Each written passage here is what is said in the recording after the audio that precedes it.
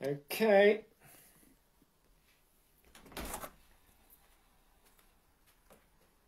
We're live. Okay, so while I am just gathering some people to the Facebook Live event, the big event, the other big event. Of course, there's the sort of announcement of King Charles III. It's pretty big event, isn't it? And then we have, just after, the announcement of the Moon Diary, Michael's Moon Diary, with astrologer Beth Yabsley. Oh yes, that's right. It is the time for the big reveal. Been working at this in the background for a while, but well, since sort of conceived of it to do it back in January, and. But it's quite a big thing to sort of gather and get everything together. And I was wondering whether to do it or not, because hello there, Tony. So I was wondering whether to do the diary. This is way back earlier in the year, and then I contacted Beth and said, "Well, how do you fancy a joint project?" And she was like, she thought about it, and then she thought, well, "Yes, let's go for it."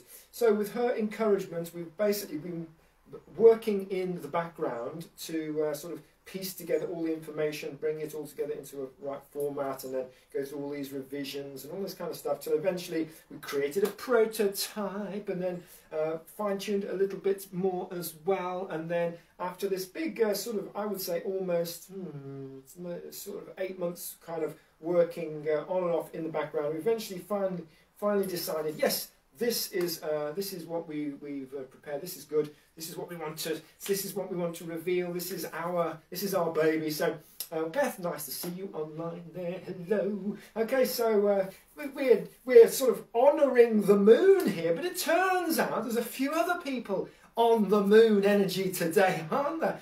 It would seem that the entirety of the British crown, the king, the queen, all of that royal energy somehow has all ended up focusing on this Pisces full moon, and to have it declared officially, the King Charles III is officially pronounced to the people today at 11 o'clock. Now, I didn't know this this morning, and I'm sure a lot of you probably didn't know any of these sort of things.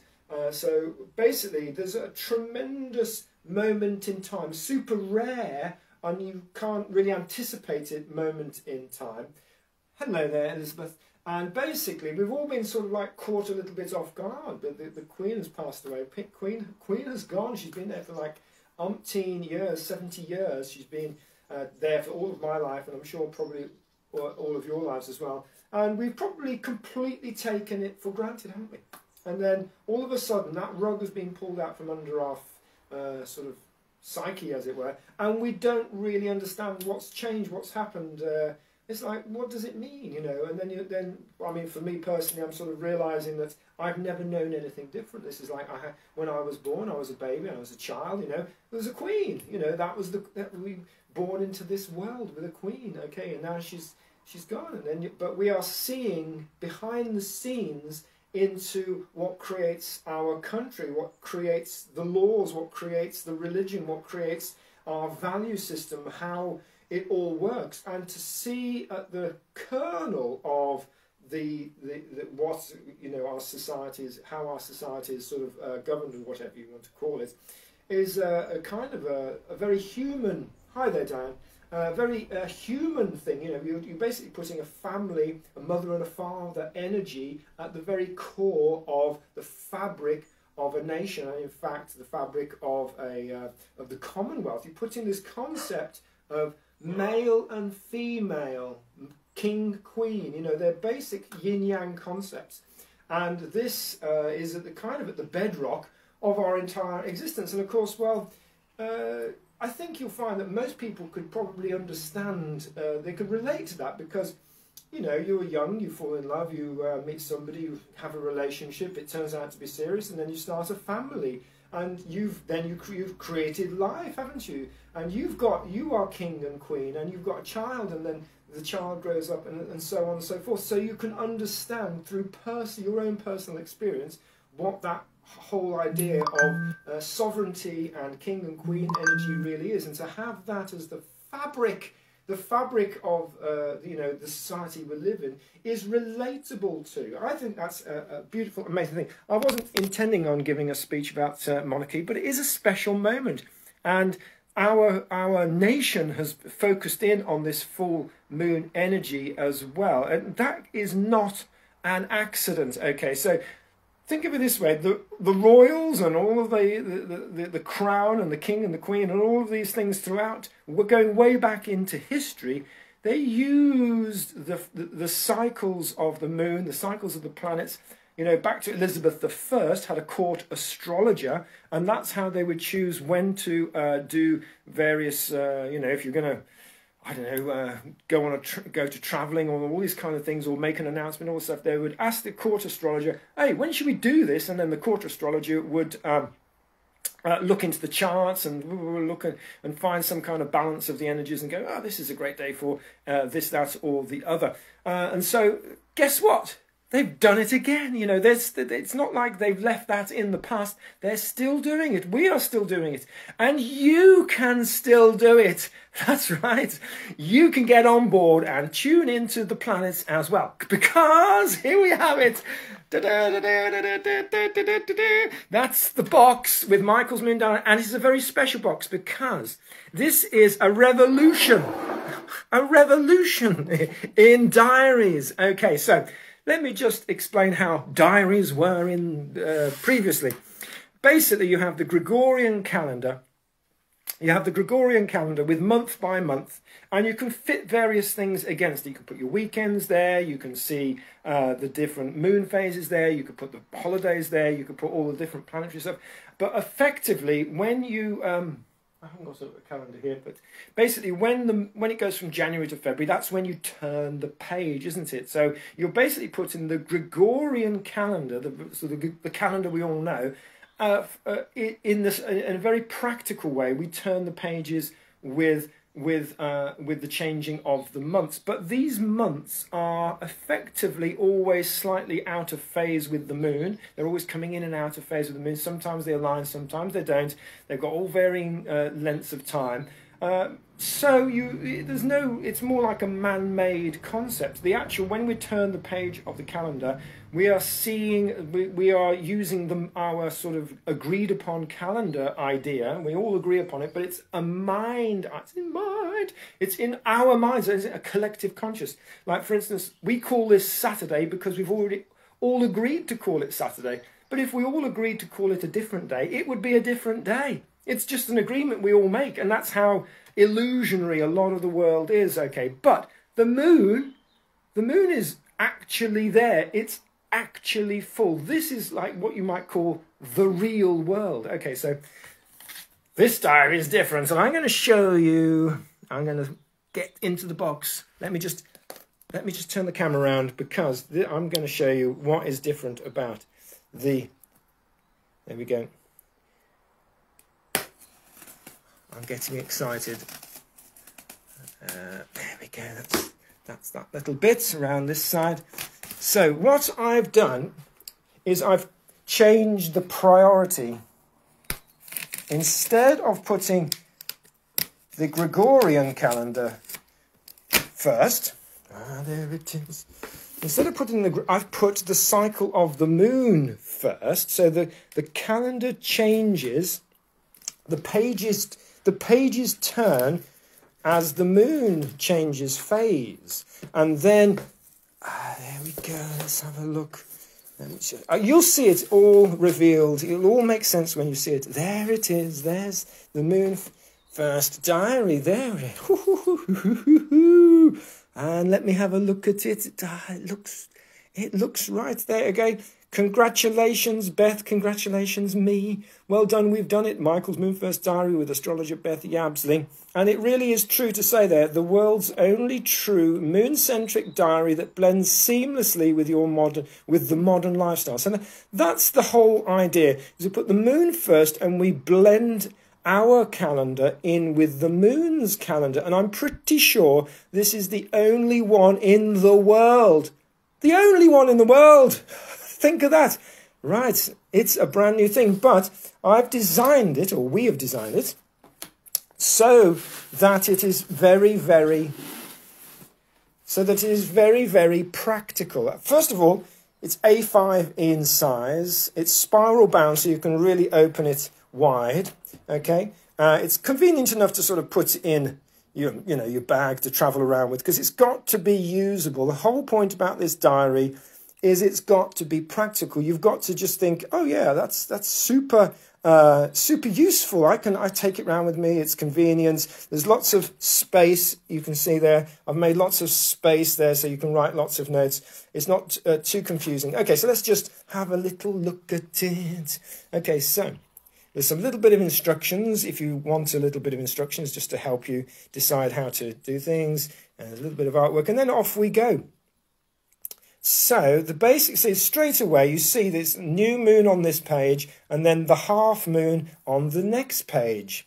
So what comes after? So you've got new moon, half moon, it's waxing moon, it's growing. Then you've got the full moon, and we've got some sort of insights into this particular full moon. So the first full moon of next year, 6th of January is in Cancer.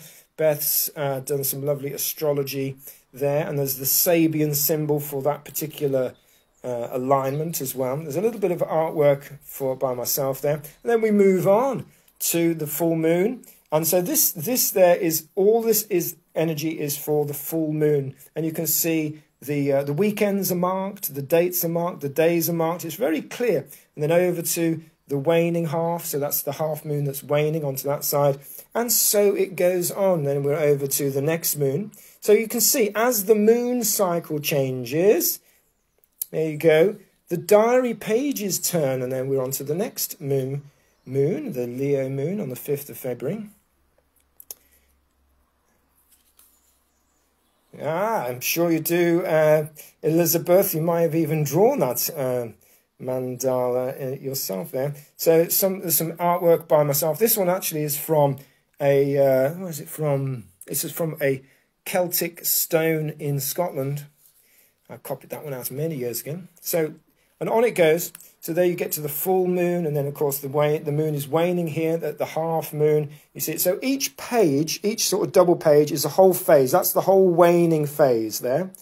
And then over the next page, that's the whole growing phase from new moon up to, right, that would be the very last day of the sort of waxing moon, and then onto then it goes. So as you can see, it's a very different kind of concept, but I hope well, I've used these in the past, and they are very, very useful in the sense that there's no difference in using this between your normal calendar and this one, whatever. They're basically easy to understand, easy to plot out things. But let's say you had an event and you were trying to think, well, shall I put the event? Let's say you had a couple of choices. Shall I launch my product or whatever it is on this weekend here, or perhaps you had a chance to sort of do it sort of a weekend later, or a couple of weekends later over here. So you can see, when you look back and you go, well, this one's a waning energy. So it's the waning moon. So the energies are sort of fading away. So that moon is going to have that kind of a character. That weekend will have that kind of a character. Okay, whereas here you've got the waxing moon. Okay, so that would have the growing energy. The energies are getting strong with the moon. You think, well, that would make a better weekend to launch something or whatever. If you were planning on a meditation retreat, something where you were getting in touch with emotions, emotional release, a time for quietness, say, when you were saying, well, around the new moon might be better. So you might this weekend, around this Monday here, or maybe even this weekend, the energies might be a little bit quieter. So you're starting to get a kind of a practical way to sort of plot out and plan your events and meetings with people, and you can clearly see whether the energies are growing, or whether, well, in this case, the energies are waning, or whether they're growing. And also, all the way through, Beth has gone through and found out significant sort of moments. So you here, for instance, Pluto moves into Aquarius, and then over here, Mars has gone into Cancer there. So each of these are sort of significant astrological moments. Got Mercury has moved into Taurus.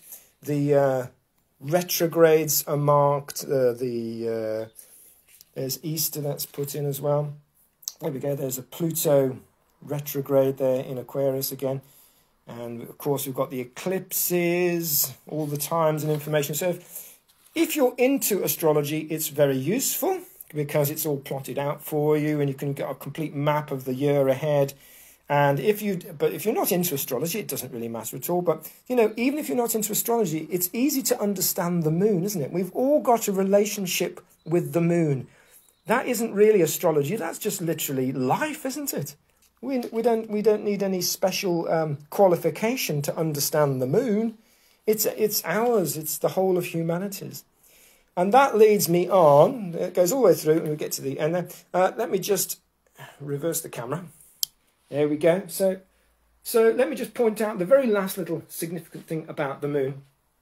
And that is that the sun, when you organise a calendar with the sun, we've now discovered that when it's, say, what's the time here? So 11:30 here. Well, what's the time in America? Okay, so it's a different time in America. Maybe they're still asleep. So what does it look like outside your window? Okay, so you look outside here and it's just in the morning time, okay? The weather is whatever it is. If you then went to your, friend, in Australia, it's not only does the day look completely different, maybe the sun is setting or the sun has set, so the day is different, but also the season is different. Still you and this other person are in the same moment, right? You're still talking to the people, you're both there in the moment. However, you've got completely different realities because the sun is in a completely different phase, okay? And the season is in a completely different phase. So the sun is always personal to you and your literal experience that you're having. So it's a sort of that's why it's your sun sign, because it's like it's relative to you. Okay, but the moon is there for everyone. If it's a full moon for me, it's a full moon in Australia, it's a full moon in America, it's a full moon in Brazil, it's a full moon in India. It's the whole of humanity is linked by the moon. The moon is the child of the earth, and so when we set our calendar by the moon, you are starting to come out of your personal little kind of world and you're into this sense of connectivity, into more of a unification. It's something that everybody can relate to. Isn't that an amazing thing? I'd never really kind of cottoned onto it until I started looking into the moon, and like the difference in philosophy, if you want, or the difference in psychology, or the difference in just literal reality of the two concepts between the sort of masculine moon, masculine sun, if you like, and feminine moon. Those two differences are really, one is kind of a personal, and the other one is a kind of a bonding, a unification, something that's subtly on the same. We're all on the same level. So this is why I think the moon calendar. Now backwards, because I've got to reverse the camera. The moon camera could be revolutionary. Could be. It's the calendar that would work all over the world for all people. It's great, isn't it? Anyway, I'm really excited. I hope you are too. I will pop a little note on where you can get the Moon Diary. Okay, so, and if you know any shops that might like to sell it, let me know, because I will get in touch with them, see if they fancy stocking the Moon First Diary. Okay, so thank you very much for joining me for the big announcement. Woohoo! And I hope you get a little look at it, and perhaps even get a copy yourself. Starts, of course, for 2023. Okay, it's back to, thank you, Joy. Thank you, Joy. Back to watching the utterly fascinating insight into not only the monarchy, but our own constitution, our own our own. If you live in Britain, this is like seeing what's like, wow, this is how things have been created. And it's fascinating to think, you know, like Henry VIII built the palace that they do these things in at the moment, and there's this massive chain of hereditary and respect for tradition. And you can really see how respect for tradition seems at the kind of the bedrock of this nation, if you like. It's built upon respect for the ancestors. Very Japanese concept as well, but of course you can see it here. And of course, if you look back to other dynasties, the Egyptian or whatever, they went on for, you know, millennia, didn't they? Thousands of years with the Egyptian religions and culture there. And the way that, how does it work? You don't have to reinvent the wheel. You just take the wheel that you were given, you keep it going, and you polish it and you move it on a bit. And I think this is what they know. They know that when they inherit a title like king or queen, it's like a responsibility. It really is. You can see that Prince Charles is realizing he's sacrificing himself now and all of his own personal whims. He's going to be in a state of duty and service. And if that's taken in the right way, it is the most phenomenal. It's like spiritually liberating to be truly in service. Isn't that what these other great figures, Gandhi and Jesus and these other people, weren't they in service? Yes. Anyway, stuff to think about. Anyway, I wish you a lovely day, and we'll see you maybe on a Qigong Moon moment for those that are part of the Qigong Moon Club. Okay then, bye for now.